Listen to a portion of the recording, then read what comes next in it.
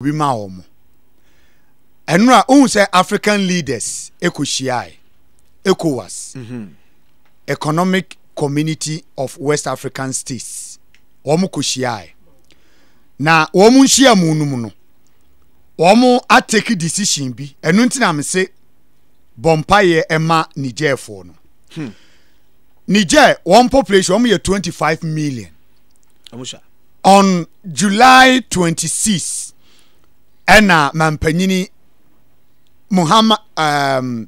Mohamed Bazoum Colonel Major Amadou Abdramani ene ne nkrofo ese omotu no afrakunya so from July 26 omo aka na hyedem ye ma ni mpie owo access to ne mobile phone otimi ne nkrofo kasa otimi tweet otimi ne nkrofo have conversation emom se opie no ye ma ni mpie efiri se assemni siye UN envoy akoho se nka omo pese omo ne asojafo no ekokasa asojafo ne so omo mpese omo ne omo be kasa omo pam omo firi kurunum AU African Union enso ade envoy koi se omo nso nka omo ne asojafo 35 years abrante ono ekokasa o she blue soja ni no and 35 years David we ye ayi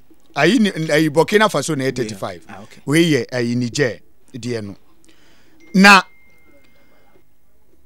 AU envoy na ekoye no so omo ahwe omo anim so far enipa watimi ni soja ni aye Colonel Abdramani ene ne nkrofo akwa kasa eye Emir of Kano na se nkramo sofu panyini oye former kra kramosum sofu panyin kase pa ye frɛ no Imam Khalifa Muhammad Sanusi is the only person watimi ne safo yakokasa oko in person on say ehɔ no Niger no ethnic groups na wono doso ana omo no bibi omo ye bia no omo de ethnicity na eye we free ha we mu na doso we mu na yesei enti Tinubu etna Nigeria totoma ne onse ze ona ECOWAS president ototoma ne omo anye yie no na wose osuma nkramusum asofo mpanyimfo no mo enti omo ni the only group omo call ya sa sojafo no ma omo audience omo ne omo ekasa na emom asem omo ka kire omo no according to the media report na urban enye de omo se omo nye omo adwene se omo jai mampanyin no amanako ena omo take over the country omo nye omo adwene so se omo jai omanum na se ene external force eye na adwene se oba be fight won ananse onu omo de ba be boani a they will be ready to fight that person and one way here they will end up executing the president no mo hold no hostage here no enra meeting kese a course no course wa Abuja president e obeni no ho Patrice Talon Alhassan ni Ouattara president Cote d'Ivoire no ho His Excellency Nana Addo Dankwa Akufo-Addo Ghana president no ho Umaru Sissoco Embalo president Guinea Bissau na ono nso ewo ho Bola Ahmed Tinubu Nigeria no ono nso ewo ho Macky Sall president Senegal ono nso no ho Julius Maada Bio enso represent Radion ena for Nasimbe enso represent Togo Mamadou Tangara enso na oye foreign minister okosi Gambia for naimu ena another ambassador ye friend no Di Maxwell Sa Kemayasa Junior senior ono nso foreign affairs also represent Liberia ono nso prayer antimi anko upon wia ena afi nso president interesting tieweye His Excellency Hassoumi Massoudou the foreign minister Edema Mahamadou Bazoum enura meeting omo free bi aban na soja fo no so omo under arrest omo to agu no ni rep ai mu ministers ni ade nyina no omo declare so omo nyina nya ministers biem na nura ECOWAS tena ase no omo frɛ minister ono na hwe amano ne nsɛm so foreign minister ewo Niger ho ema obetena meeting numbi eno kra na asha sojafo na bufu other heads of states omo doors going on and on ena no omkohia no omkohia no omo se edikan omo nsɛm omo ka no omo pese abibiman nyina no etai omo achi na omo support omo ewo omo gina si omo asie no so na omo gina sie no omo asie no ne se omo ma asojafo no 10 days ultimatum so omo nadu omo hwe se sa aban no omo tugu ye no omo be san edi democratically elected leader no omo tu na ban gu e President Bazoum no omo san fa ni si akonya so biem ECOWAS UN signal omo send come asojafo no eno no 10 days na so sojafo no amfi UN for sending nkrofo ko ho omo apam omo ECOWAS AU edi nkrofo ko ho omo apam omo a omo mpese omo na obi abekasa kramofo fe kunu kwa no maje se jinasi a ECOWAS wasie ene se asojafo no a akwakoye coup ni nyina no ene obi a ya paw because omo paw civilians bi nso na no yomba he omo paw civilians bi amomo omo ministerial positions a omo nso act ho omo se obi a we part of this government in one ya ma kwan ma untu kwan free Nigeria man no mu nko oman fufuro bia so travels ya ban no omo travels we no free ha supporter eko ede ma omo esan se ho no eye French for na hwe oman no so enti omo niema hodo bi no ho ha in terms of security ni ade no na omo wo sika omo de ma omo abra no ema omo de bu omo man no sa support ni nyina no omo de omo nsa ato so omo so omo mane nwura oman no mbim we no free ha empanyimfo na didi ade na anim nyina sojafo no omo se ye freeze omo nyina accounts to obi antimi access ne bank account de tozu biem enso ne se omo se ekomokfo no omo nye standby ekomokfo no ye asojafo a omo ehye ECOWAS num enti ECOWAS no omo draw soldiers ne from all members ti Ghana de kakra beko na Niger ni Nigeria ni other countries obia de kakra beko no ma form a team eno no say omo ewura Niger kuronum na omo assess ba bia president ne wo no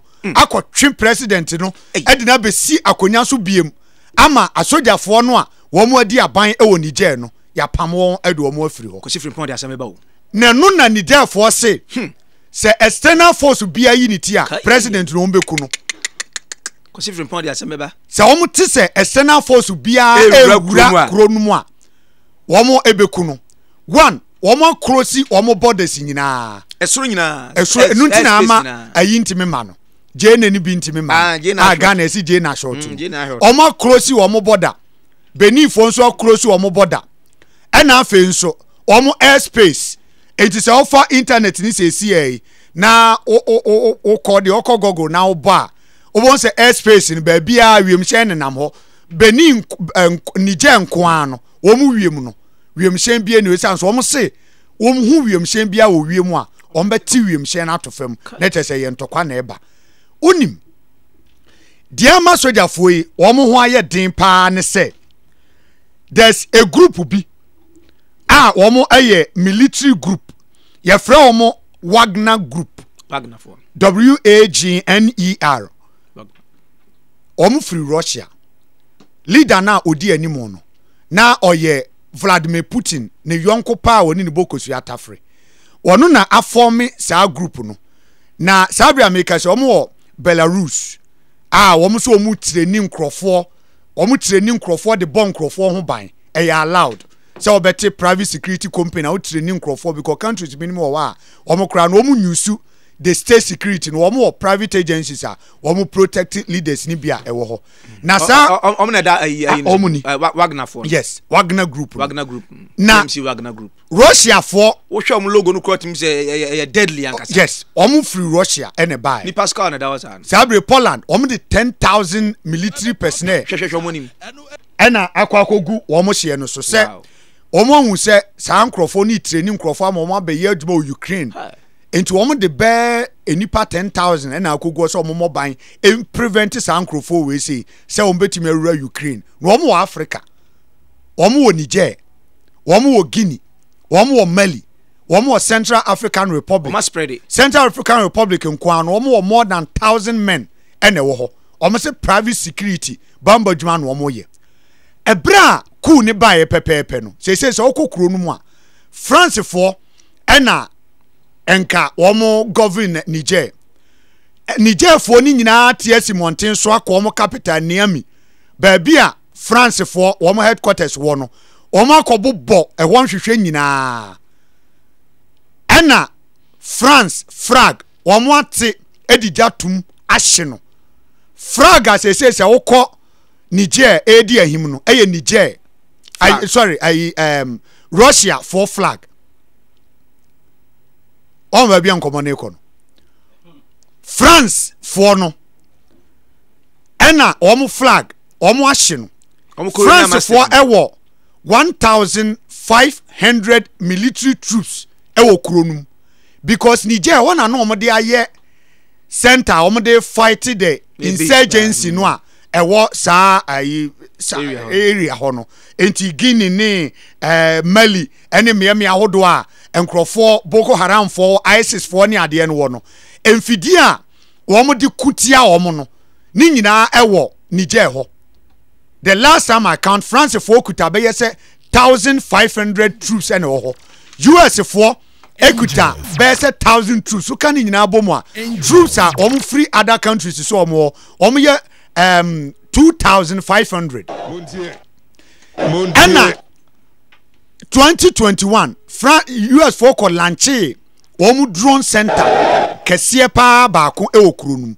enti eye bia meka se hoye headquarters a na omu ho wa omu de fight sa insurgencies na ewo sa mpatemu wo no enti sa insurgencies no obi na tiasio sa entokwa sem basabasaye ya ekoso no eno eho Niger ho na nom de aye omu base a na omu free ho eko fight emiamia hodo ntokro no mu ne ade na omu ehihye no enti aye hu before no ede enti na omu koche France for flag net of him de enti omu worship Russia dey instead say omu aye coup ni nyina no omu aye France video colonies obetumi akọhwe no Facebook na da hon on say omu de Russia dey na dey wo hin is it Russia flag no and e was ro and omo de nsuka ya se Cote d'Ivoire de pa na de dan finfin na asese and omo ate France de no France de na ekuta na okira wate ekuta no the ISMPP for colors no oh okay eno na France for omo flag enti omo tito fem ho no etwa eja to mu hye no eche so omo ne France for ni hweye na no Mali for enso say a French language na nka your official language no eno omo atwam emu news no okro no obiem Guinea for nso see the same thing omo nso ne France for to nkwanta omo apai sa 3 countries in Niger ena Guinea ena Mali omo se omo ka omo ho bom na omo fight sa atutrasem no a akaida for ene sa Boko Haram for ene sa ISIS for no ye won patamu ho no de enti ama kromo for dodo no a etiagu monten so ne a omo support de ekoso no ne say they are calling on the Russians say Russia for mra na omo emme je oman no esanse omo je oman no a omo di so betimi protect omo against sa terrorist groups na atwa ho no ahia no because France for atena oman mu a the truth be 1,500 ababego nanso da bia sa nkrofo yi efase ebe kunkum enkrofo ewo kuro no mo ya omunye protected omo ankasa te omo man mu enso anigye de adinje no omunya bi enti so omu ja oman no de man Russia they think say Russia for betimi abo omo ho ban yie esene say the France for air no obeka ye na no US for ye central for nhemu emom de betu da so omo suspect say Russia for ensa ewo de but omo ni evidence eno akrom ye press conference omo se bia sa Wagner for beku bia no omo fa peace nko woni no omo kodi kunkum nipa ne sa ne man enti omo ni any evidence to prove say Russia for and woman sashase. But bia coup aba Guinea, Chad, Niger, Burkina Faso, omu nyina no e call on Russians. Says omu here Russia for because omu gidi say omu kron mu de enti omu tena mu omu asum nyu omu na da bia bantugo e koso no ne say France for no ntimi mu omu ho ban yi. So they think the Russians ni betimi aboa na omu abo omu ho ban. Enti ukoduru kro no ma aye two things. Ebinum gidi say de enti ama soldier for no yes ane say omu gidi say ECOWAS for no betimi aba be attack omu. Na sabre yi a omu akwakọ so Russia mampanyini enan mu no se omo pese omo ba ne side no se de etie bia no se ntokompo ehya ase a the Russians will be able to protect sa soldier for no abo omo ban e de a free sa ECOWAS ne aman a omo pese omo ba attack omo e wo kurum ho na omo eje oman no edi free omo ensem no obebi sa se de ekoso e wo Niger no ehimfo e na e benefit omo na ehimfo na enya mfaso e de free so. Let's take a look at this situation. Oko Niger say here the president Mohamed Bazoum no medical catcher dada say o free one of the ethnic groups o free ethnic group a omo na omu sakra e wo kru num and krono omo bibi omo ye bia no omo ye no according to omo ye no ethnic lines. Say ye ne doso nti wo se enya more ministers ye ne doso nti wo se enya more say ti asoja fo ne wo ho no asoja fo okro no nyina no dodo na efri larger ethnic groups no emu a wo mo ne one picture that sweet sa Mohamed Bazoum no we ye Mohamed Bazoum ona ye also America back pa the best friend pa America say no na de nsem na eba no enti nkrofo gidi say no so betimi aye factor say o free ethnic group a omo ene 20 ebia asoja for no omo no free larger ethnic groups minti omo pese omo tu no free akonya no so keke ebinum so say de si ye e wo Guinea de si ye e wo Mali de si wo Burkina Faso a omo aye successful coups a ebesi nne obi antimi nka omo hwe no eno na embody na asoja for no wo Niger no say na se Guinea omo twe nwa hye no me bohye ye ne ayi Chad for omu nsu ni Mali for ye bi we ye Burkina Faso aye bi omu nya successful nkosi hwe enti sa na tie de a ene ye nsu ye nya bi ena ama omo atu sa anamo no obi so fa no ho adwen sa abri obi so fa no ho adwen sa abri ebinum nso se sa ECOWAS for no a eba no France for no ta omo achi ena omo do mba because of so soldier for na beje oman no omo pese omo gi free France for no nsem na ebia nke kodi Russia for no enti sabre ni France for no so be support ebe pese they will take over the country e dey free omo eho enti ena am omo ni abresa no enti enne so okọ capital ho aye niamina they are waiting because enu a ECOWAS for omo communicate no omo de bae no omo ankyere da koro potin a omo be strike e wo kurum ho say ne anaso wo china but Russia for no Niger for no so say omo so aye ready says omo yo omo adwen so omo no omo de boy ni a omo so aye prepared a omo nya omo adwen so omo be ja power no ECOWAS for Asia mu ni omo ne ma ba bontin e na ye kwa omo so na yakodi hu nkomo no good Dr. Farouk Al Wahab international relations expert o wa homa no so na ye no ebe bo nkomo tiawa be me na otime nkan ni die nko ahye ma akwa ba Minister ye preview to nkoma aye boyi ye ni kan enhwe wa me pe comment afa ECOWAS kwan yo fa so approach Niger crisis u gidi se ne kwan so na ebeboa take ne say first and foremost min chairman no machefo one to me ECOWAS doesn't exist in ECOWAS it exists on paper there's no practicality on ECOWAS why the approach why the proposal here say yanko Niger na coup asi ya momu 1 week na omu free ho ehia sabe attack you who is talking Ahmed Bola Tinubu aka Jagaban ECOWAS so as the state ECOWAS or exist here you have 15 member countries and members of the ECOWAS. But the West African region, and yes, it's 15 countries, 19. What is St. Helena can wear 20. Okay. Yamuka Musa ECOWAS 5 no then Womuja and Omunya part, and a different story. Now Yamusa said, I'm at Tinubu 29th or 28th May now you're sworn in as Nigeria president. You're sworn in as the Nigeria president. 41 days, 1 month, 11 days. Organization by community states of West Africa are more presidents, more parliament of ECOWAS, more foreign ministers of ECOWAS, number one council of ECOWAS, decision body called the policy making body. No, number Timakofa Obia, Yayan the president, 41 days, Obia Yano, the presidential elections petition is pending before the Nigerian Supreme Court. It's pending before Nigeria Supreme Court. The case, Omayo final closing addresses. The case, the actual judgment of the ECOWAS from the Nigerian Supreme Court. Whether say or Kwaso and now say Nyama Bibina ya charging with it, including some of his own background of academical credentials or United States Court. Suppressing the American suppress court system say my funny degree of so near Atlanta University Mametuja. Yendi sa case ni wiye. Pink sheet ni yanka wasim wiye Nigeria. Nama peja obia onye ni cabinet. How does ECOWAS appoint a president of the continent, on the West African continent, to be the ECOWAS chair?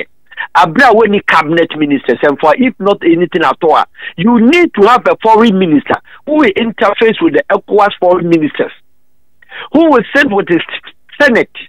The fact that we're a Nigeria president does not mean say he can speak tough without consulting the Nigerian Senate, because Nigerian Senate must advise you the Nigeria stand of the ECOWAS, i.e. the decision by Nigeria involvement with the ECOWAS. Now, Timapaja Tinubu. And I'm so anything else to diplomacy. I beg your pardon, but that is the reality. No problem about Guinea, Mali, your friend is saying, and Niger. What my mom 1 week, and that's how I may attack him. Without consult, Nigeria Senate. And as I speak to you, Nigeria Senate, Akpabio, who is the Senate president, one of the Senate holidays. One more session. So on whose authority? We need foreign minister. Now we need cabinet. So he couldn't have a cabinet briefing. Foreign minister's briefing. If Yani, who was the foreign minister of Buhari, he couldn't have performed as an acting foreign minister in the case of Nigeria. All ministers were granted the government is changed. If the campaign Ahmed so now question is the secretary Nana Danko Kufuado. You've been an ECOWAS chair back to back. Back to 2 terms. Alasa Watara. Your friend is saying, Togo, Yadema. Your mother Bill. You're the sleeping president of Ghana, Adam Abali. Kital. Your woman now. And you went to Mobia Act. Obia won't be the Patrice Talon, best president of ECOWAS as we speak in Benin. Mama na actually, Mudiama Bula Tinubu, because you are using that to put pressure on the Nigerian judicial system. And no doubt. ECOWAS. That's a case about Niger. And here for them more multi journalists, multi studio console. The question is why Niger? Why Republic of Niger? Yaka coup d'etat and among the Sudia. His Excellency Nana Danko Kufuado, aka President Showboy, Oma Pediatric Declaration 1 against Assimi Goita of Mali, Oma Pediatric Declaration 2 against Assimi Goita of Mali. So, Wamani statements go Mutunya Seko was bear attack. What about Dumboya? Mamadou Dumboya of Guinea, and to say Mali or you coup first. Or you answer Dumboya Baye. Oye Antana Damiba or by any dear subsequently Tory Day Akotuno. In the 3 countries in Ukraine Twatwason, over your Kuya Niger. I didn't Buzum near Tuna, a yes I am case. I acquired who intelligent enter Mali first, enter Guinea first, enter Burkina and then Ghana. Asa no akọ Niger. So why Niger? That is the question. Now you're talking about approach. ECOWAS is a confused state. Confused state in my church say a serious organization yen jobdi. Near fear security near risk. Any trust in farmer woman. Over president owns in the cabinet. What the ministers? And yan ECOWAS chair. Abra no ni foreign minister. Because the first thing I have to obey, so a person in Niger crackasa, also speaking through the foreign minister, no nibi. If you are not president, the phone of friend Niger. Now one in the Bekasa. Now the case itself.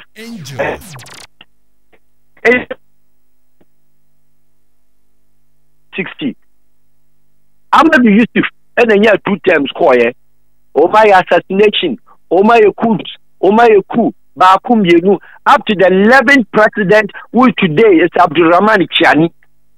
Who's one of my? Is it a new? No. The point is that we have to find out the root cause. The root cause of West African coup and get the shameful approach of the ECOWAS. Pumusa said then if we pick it country by country, we'll deal it so time. But we need time here deal with the ECOWAS subject there. I'm telling you, any tier for say ECOWAS doesn't exist. It exists on the paper. Now, also attack for journalistic gymnastics sake. Attacking Niger.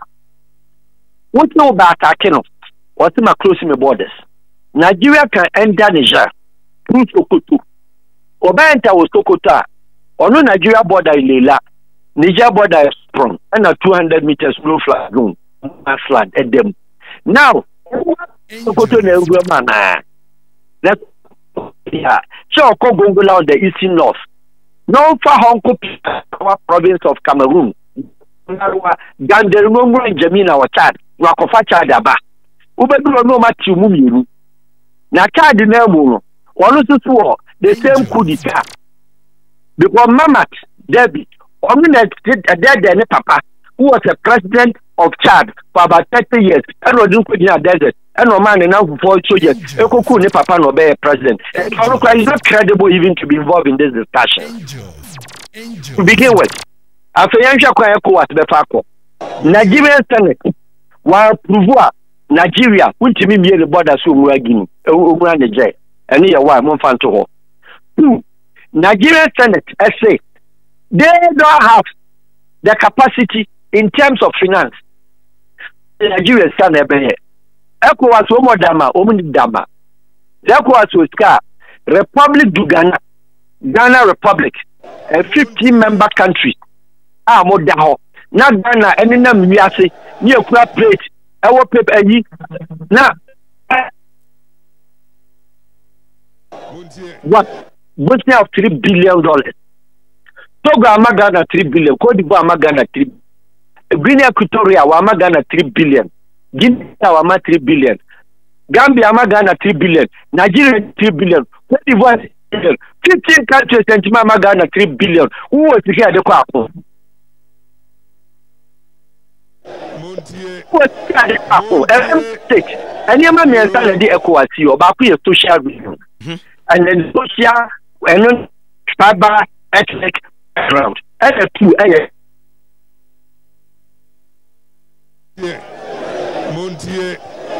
Montier, you.